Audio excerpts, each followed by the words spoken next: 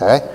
But last year, I gave a preview of this idea at the time, and I said I would not present on this topic again until it was in production.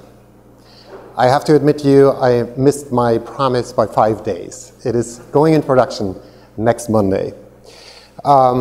So the other thing you will notice is that the title of the presentation here is slightly different from what I have in the program.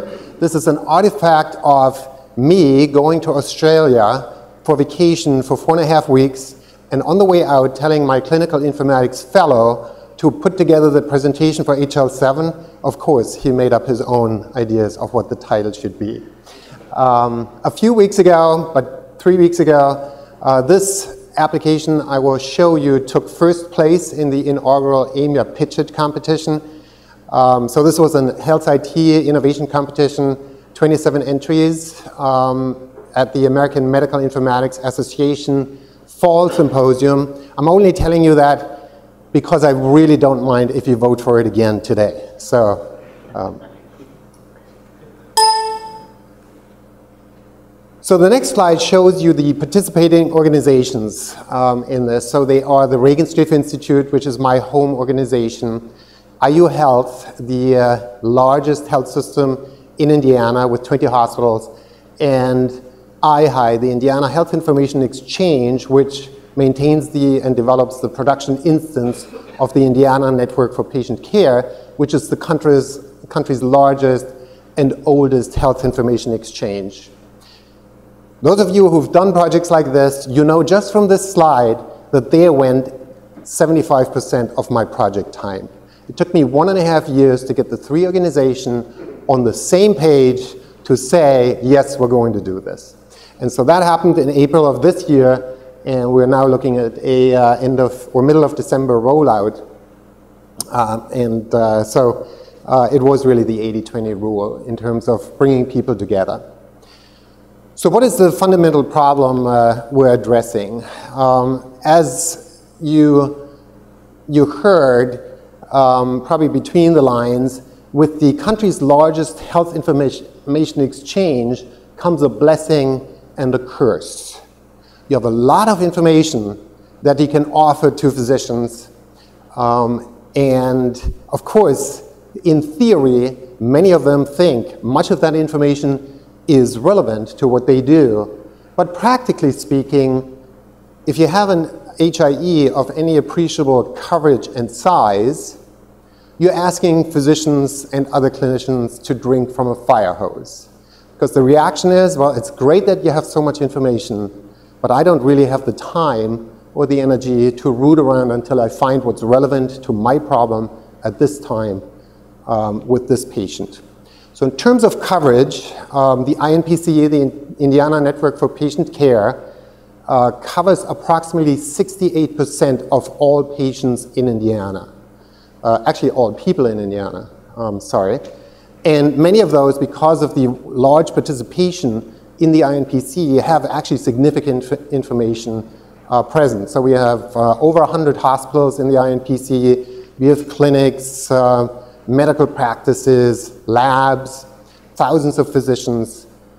So you kind of appreciate how much information there really is, and that is a problem operationally for the clinicians. So how do you efficiently review information in both your native health record as well as health information exchanges? So our use case is chest pain. So picture yourself as an ED physician. Monday morning, it's 8 o'clock, and in comes the first patient with chest pain. Looks somewhat like the gentleman in the picture, and you kind of have this sense of either comfort or foreboding doom. Because whether that person, it is a life and death matter, what the sequence of decisions now is in the next few hours. The patient could have angina, the patient could have an aneurysm, a bona fide myocardial infarction, or indigestion. your clinical management strategy for these scenarios will be vastly different. So you don't want to make a mistake, but you also don't want to consume resources unnecessarily. You don't want to admit somebody who really does suffer from indigestion. So what do? You obviously ask the patient, and then you think about, well, what information could I retrieve to help me make that decision? So first you go into Cerner, and you look for a few key things. So you look for a previous EKG, if there is one, because that's useful to compare to the EKG you just got from the nurse. You look for a cardiac catheterization report, because that'll give you a lot of clues. An echo would be good if it exists. A cardiology note, so if the patient has seen a cardiologist one or more times in the past, also very useful. And lastly, you might be interested in a hospital discharge summary, specifically if it relates to the condition you're currently treating. Since you are an expert user in your home EHR, this is fairly easy. You know the clicks. You can actually do this in your sleep, especially in an ED such as the one where we are deploying this. It's the Methodist ED in Indianapolis, one of the 2 busiest EDs in the city, 100,000 patient visits a year. 8,000 of those are chest pain related, so you're going to get to go through that sequence a lot. But that's not all. Now you've done this, and now you wonder, well, is there anything from another hospital in the INPC? So now you get to do it again. And of course, you have to go to a different application. You do not have to log in separately. That's a pass-through login. You do not have to look for the patient in the INPC. That's done for you. You don't have to reconcile records. So that's all good.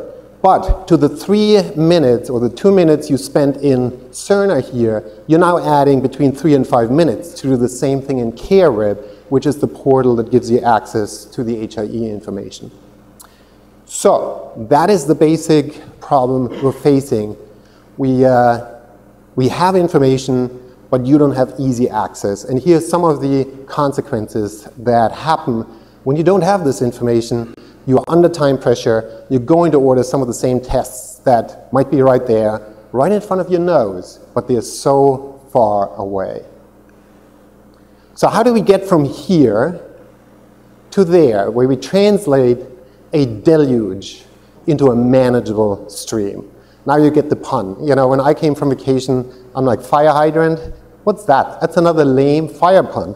But it actually does make sense. So I have to give credit to the fellow who did this. So let me show you what we've implemented.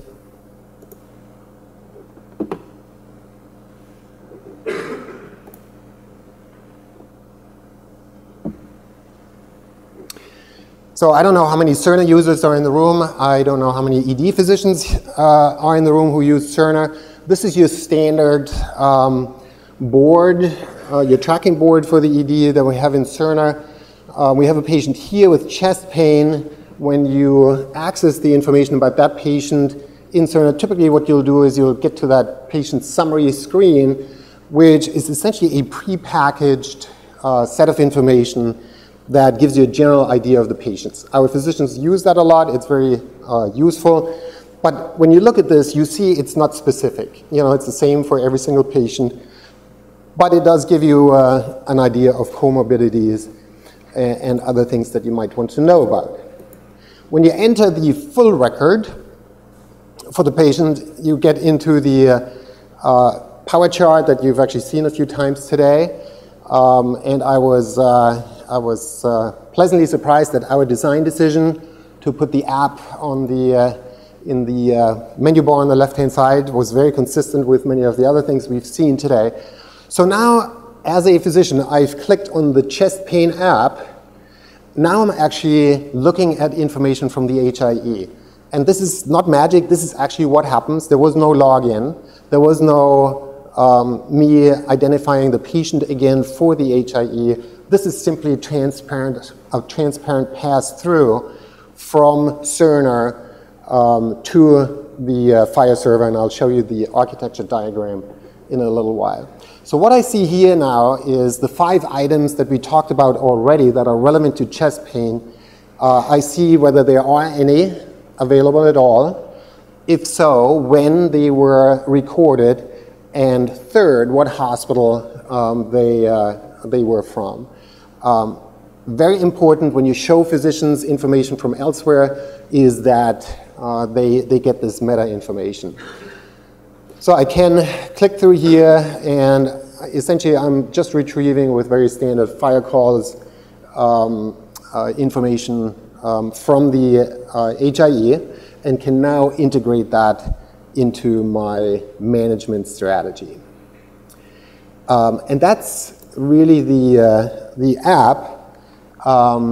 So simple principle, but vast impact on interoperability.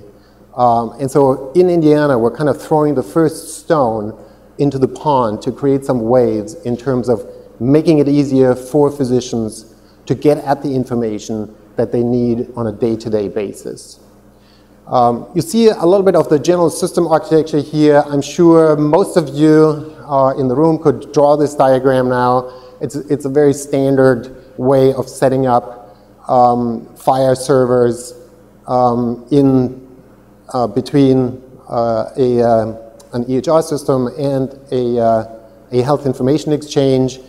I have to admit the implementation of OAuth2, which is on this diagram, which would make it a true Smart on FHIR app. We actually haven't done that yet, but it doesn't matter. We're simply using a single sign-on authentication that we already had available. The clinicians don't know the difference, and neither do they care. So where to from here?